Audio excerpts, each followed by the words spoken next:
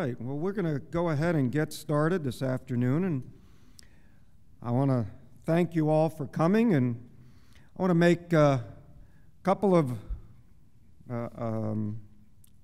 recognitions of some people who are here with us this afternoon before we really get started and get things going. First of all, I want to appreciate Representative Noreen Hammond is with us this afternoon. We always can count on Noreen for her support, so thank you, Noreen, for being here.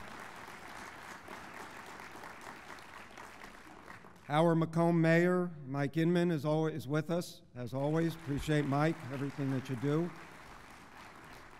And our board chair, Polly Radosh, is here this afternoon as well, so thank you, Polly.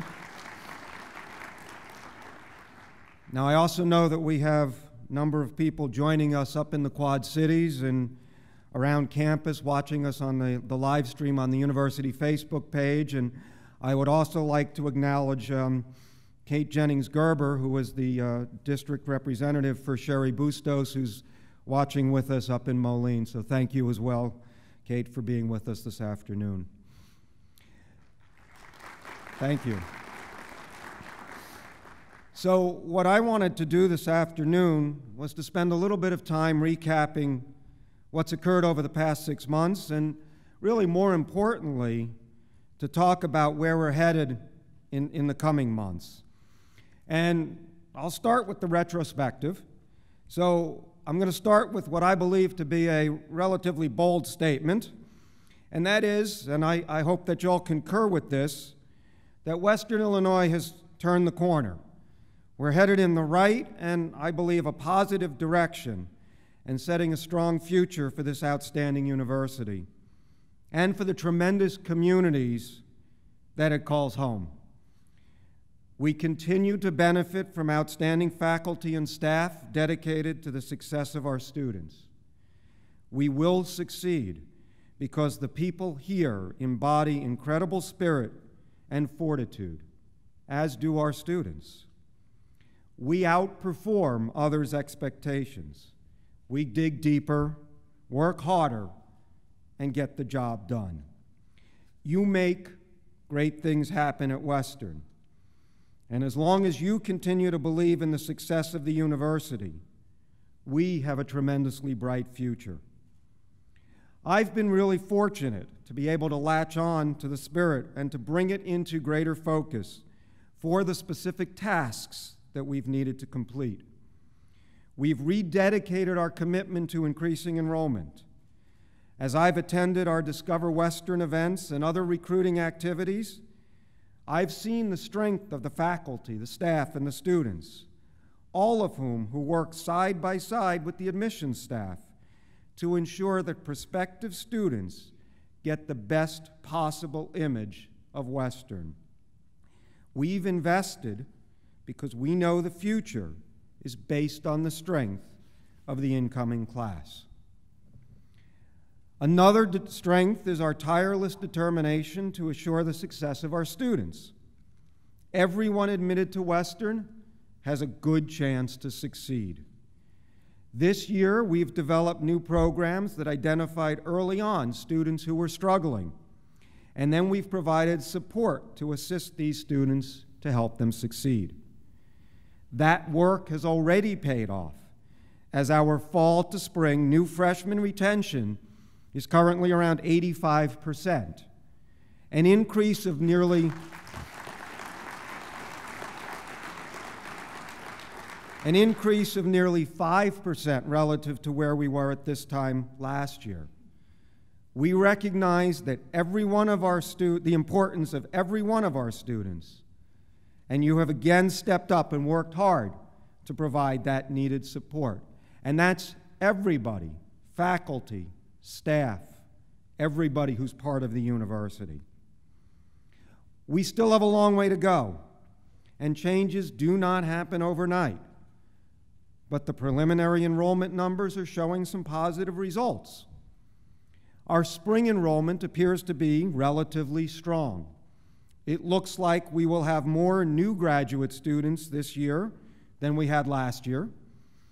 And our new freshmen and transfer admits, while still down, are not down by as much as they have been in prior years. Overall, it looks like our spring enrollment also may not be down as much as one would have projected based on the number of students that we enrolled in the fall. As you know, once you hit in fall enrollment, those numbers get baked in for a year's period of time. So being able to recover a little bit of that on the spring gives us a head start towards next fall. The admissions staff is processing applications quickly, and we have more admitted students for the fall of 2020 than we did at this time last year. Our challenge now is to convert those admits into registered students. In addition to the many programs we've had, such as the Western Express and the Discover Western, and events at community colleges to encourage transfer enrollments, we're also developing new programs to assist the yield effort, including an admitted student day on March 23rd, during which we will connect students with academic departments through a series of college-based activities, and a buddy program that will connect a prospect, an admitted student, with a current student. I have said since I took over in July that our target was to have a larger incoming class for the fall of 2020 than we did in the fall of 2019. This remains our goal, and a goal that remains well within our reach. I would also like to now state a secondary goal, and that is to have a greater enrollment in the fall of 2020 than we have in the spring of 2020. Now that sounds a little counterintuitive. The fall enrollment should always be higher than the spring enrollment. But that's not been the case here at Western. We've experienced 6 straight semesters of declining enrollment. So when we achieve our enrollment goal in the fall of 2020, we will begin a new chapter in the history of WIU, one of growth and expansion. With your help and support, we will create a strong and positive future. We are also taking crucial steps to overcome the diversity challenges that we face, both in Macomb and in Quad Cities. We've been heavily engaged in Macomb, working with the mayor and community leaders to ensure that our diverse populations are welcomed into our community. Last week, I joined with community leaders to sign a resolution that makes it clear that hate will not be tolerated in our community. And this community values and embraces diversity and inclusion. I've also met with community leaders in the Quad Cities and have discussed with them their commitments to diversity and inclusion, and know that they have similar ideals and objectives for the community up there. There is a strong commitment in both Macomb and in the Quad Cities to support our institution's diverse population to the benefit of our faculty, staff, and students. I will reiterate my intention to work with our host community's leadership as we continue to engage Western within these conversations. While Dr. Sadler presented our diversity initiatives at last month's board meeting, I want to highlight a few of our action plans. To date, here in Macomb, we've had 7 dialogues in the community and at the university to discuss the issues and concerns facing our minority populations and the environment in which they live, work, and learn. Past couple of days, we had nearly 300 faculty, staff, and students between both our campuses participate in a half-a-day compassionate communication workshop led by J.Q. Adams and Tracy Davis. We are reconstituting our University Diversity Council, developing a community engagement council to ensure that our efforts both on campus and in our communities continue. These groups serve in an advisory capacity to the President on issues regarding diversity, equity, and inclusion. In addition, a student diversity coalition has been formed, comprised of students from our multicultural centers and other representatives, including volunteers who have signed up to be part of the action plan.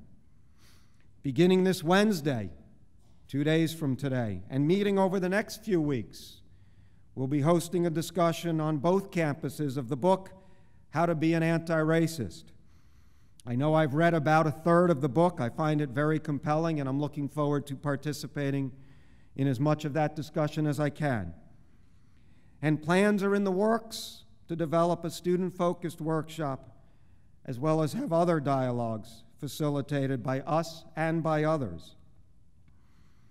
I would also like to take a moment to welcome to Western Carl Irvin and welcome back alumnus Jerome Halsey, who began their roles as program coordinator and events coordinator, respectively, for the Multicultural Center back in the middle of December.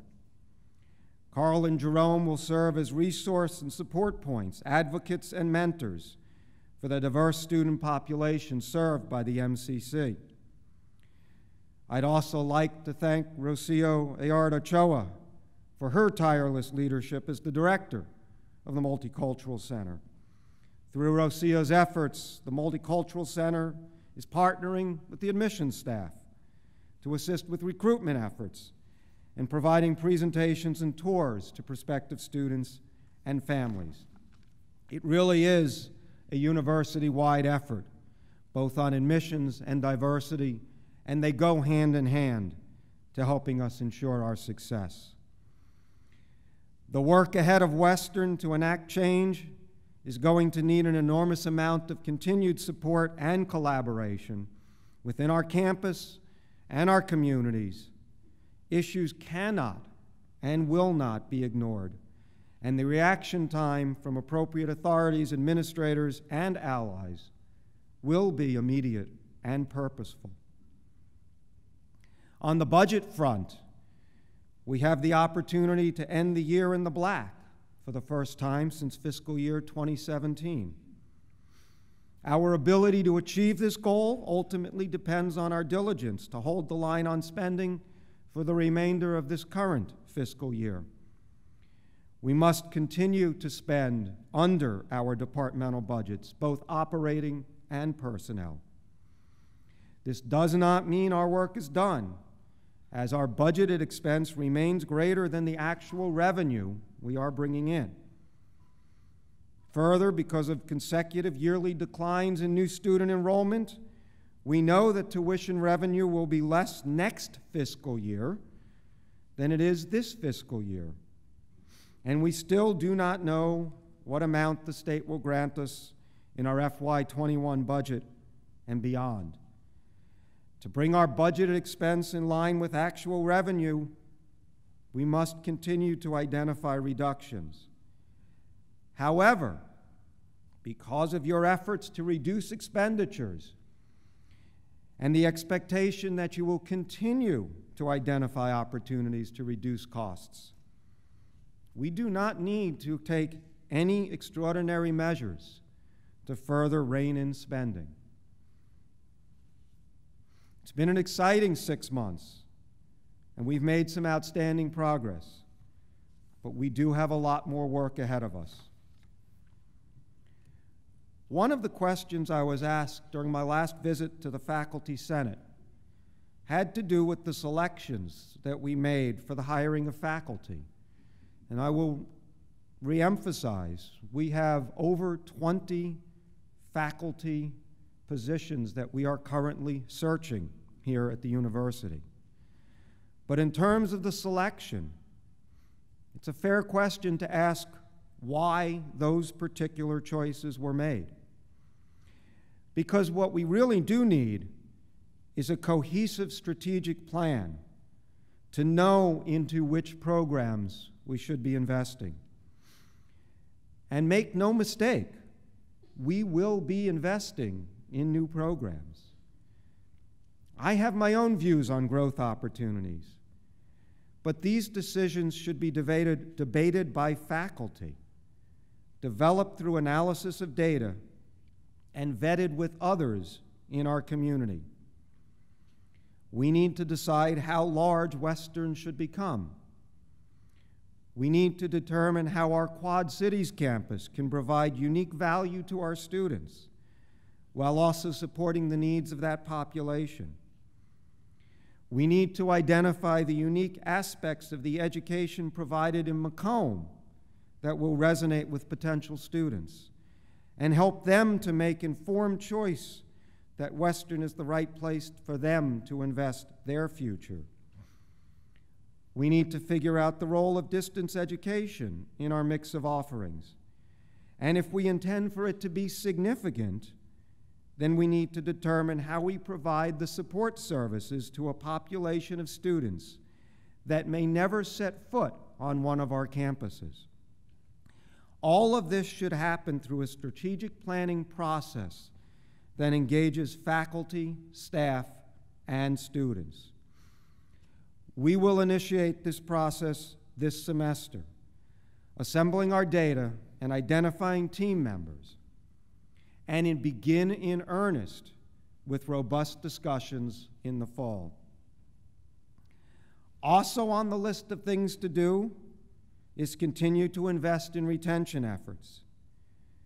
We need to bring all of our resources together to ensure that a student that enrolls at Western will, in fact, graduate from Western. We've done some things that provide support for the class of 2023, but there's even more opportunity.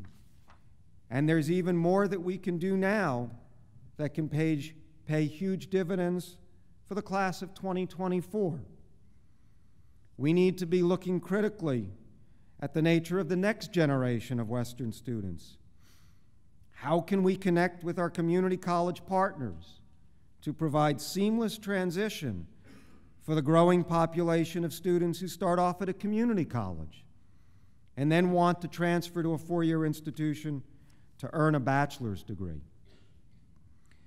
What should we be doing today to make sure we are a desirable location for these future students so that the enrollment growth we're working so hard to achieve today continues for the foreseeable future?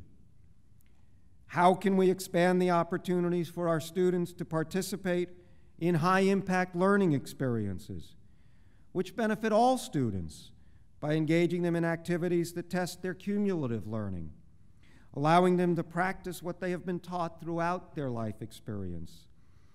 These experiential opportunities can take many forms: study abroad, undergraduate research, first-year experience, learning communities, internships, service learning, and more. We offer some of these already, but we could and we should offer so much more. We just need to invest and make smart choices with our limited resources, which returns us to the need for a well-thought-out and robust strategic plan that guides our growth for the next several years. Finally, I'd like to assure everyone that I intend to be here and see this strategic plan developed and many of its programs implemented. I am committed to the success of this institution and hope to remain here for many years to come. The board and the search committee will do their work, but we will continue to work together to shape the future of Western Illinois University. To that end, I've started to make some changes in our leadership to develop a team that is thinking about the future, that is committed to working collaboratively with faculty and staff, and that is invested for the long haul. Letitia Trepak has agreed to serve as the Associate Vice President for Budget and Finance and will oversee the financial operations of the university. She will be assisted in that role by Keitra Roselieb, who will work with the existing excellent leadership in all of our human resources related areas to provide some uniformity and common vision. I've heard about some of the challenges that are faced when we try to hire new faculty and staff. Working with Stephanie Kincaid, Amelia Hartnett, and Amy Chambers, Keitra will provide us some fresh ideas that can help us to streamline our hiring processes. Our facilities, all of which are a little bit older, and I think we can all agree need renovations and repair, will continue to be led by Troy Rhodes, who will assume the title of Executive Director for Facilities Management. Troy will work directly with me so that we can effectively manage our aging infrastructure to support the needs of our faculty and students. And I will have direct knowledge of our needs so that I can communicate these needs back to Springfield and to alumni and potential donors to gain the resources that we need to improve the state of our facilities. Our facilities management team has some important work to do, since we just heard from the Capital Development Board that they have released $8.9 million to restart the construction and planning effort for our new Performing Arts Center.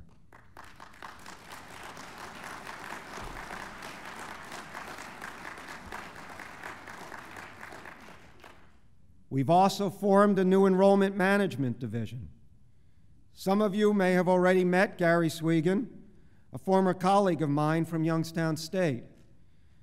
During his 5 years running the enrollment management division at Youngstown, we saw increased enrollment and retention numbers.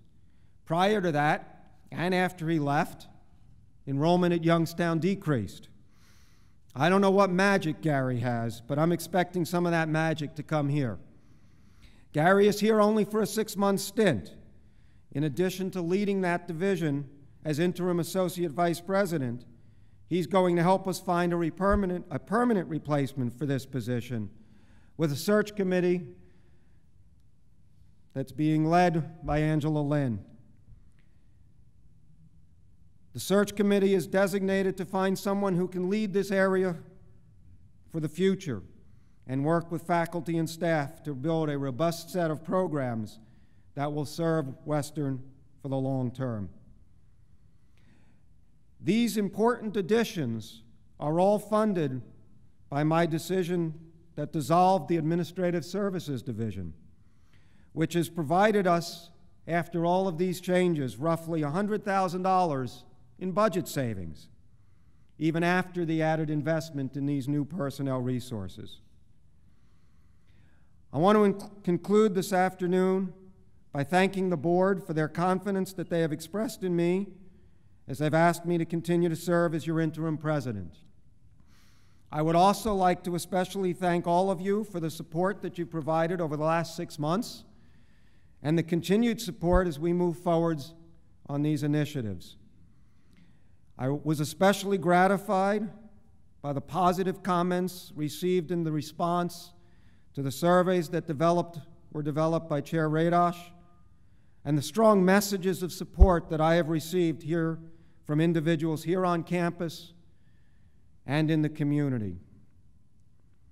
We still have a lot of work to do, and we must continue to move deliberately, vigorously, and quickly to implement the changes that are required to get better, to be viewed as more attractive for prospective students, to recruit the very best faculty and staff, including those dean's searches that we have underway, as well as those faculty and staff searches in addition.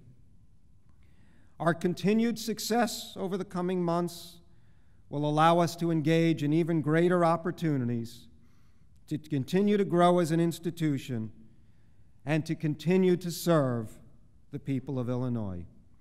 We're here for the long haul, and I appreciate the opportunity to be on this ride with you. Thank you.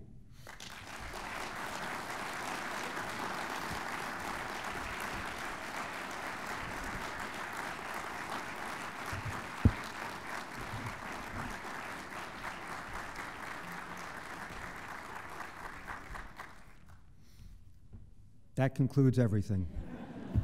Thank you all for coming.